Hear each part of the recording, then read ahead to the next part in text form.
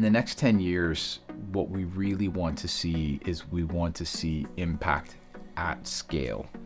And so when I think about impact, I think impact at the community level, and I also think about it at the global level, and how we have these interconnected communities, sometimes that will often move in a hub and spoke way, right? So for example, Campbell River, British Columbia is a hub for the Central Island, but it's also a spoke that then spokes into, say, Vancouver, which then might spoke into, say, Silicon Valley or New York City or somewhere else. And so for me, I think what we want to see is we want to see a vibrant community of impact entrepreneurs and impact investors who are interconnected both locally and globally to be able to achieve what they need to achieve, either in scaling an impact venture or investing for impact. I think that's really important. I think we want to see true equitable access.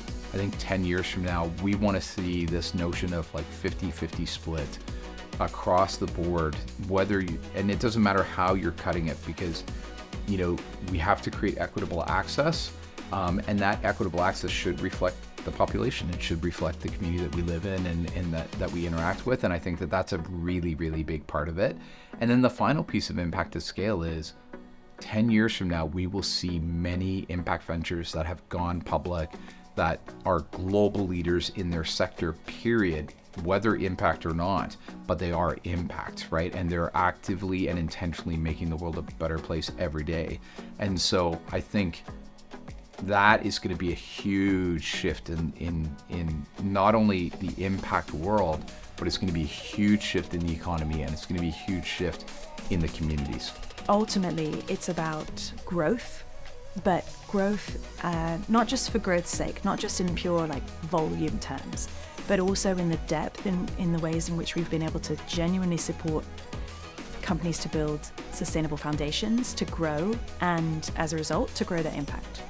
So I'm looking forward to hearing all of the stories from the founders that we're reaching right now, and hearing how they have changed the world through their innovation.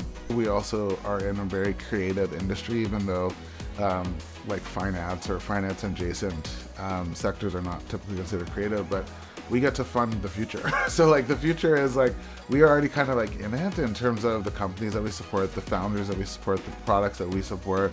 But I do think there's going to be more of, an overlap or more of a merging between this bucket of like DE&I and impact. And I think we're going to be, a big part of the conversation around, what's the language around this that we all need to reestablish and ensure that we can all, just meet the right goals and understand kind of what we're working towards.